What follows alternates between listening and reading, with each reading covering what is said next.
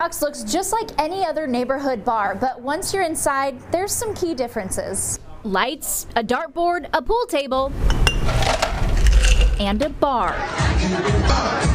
Video from earlier this month makes it look like any other place on a Friday night, but the idea for this space stems from a serious place. A lot of regret. You feel like I'm mad I messed up my life to where now I can't even go out and have a beer like a normal person, or a glass of wine like a normal person, because that one beer or that one glass of wine will send me into a spiral to where I just won't stop. That's owner Alexis Lawson. She's 4 years sober.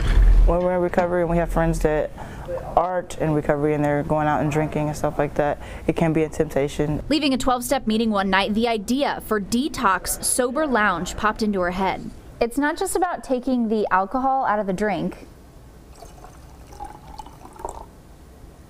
but the pressure out of a social situation. The lounge hosts burlesque nights, karaoke, comedy nights, and 12-step meetings. A craft fair is also on the books. It's about undoing the idea that you need alcohol to have fun, and there are drinks besides water. We had a bartender almost a couple years ago create a menu for us of mocktails, because my idea of a mocktail was take a cocktail minus alcohol.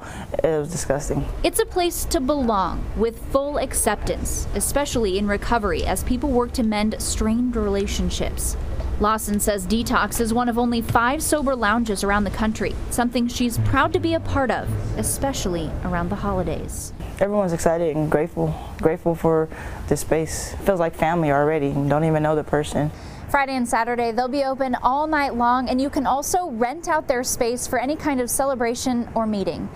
At 72nd and Blondo, Sarah Feely, KETV, Newswatch 7.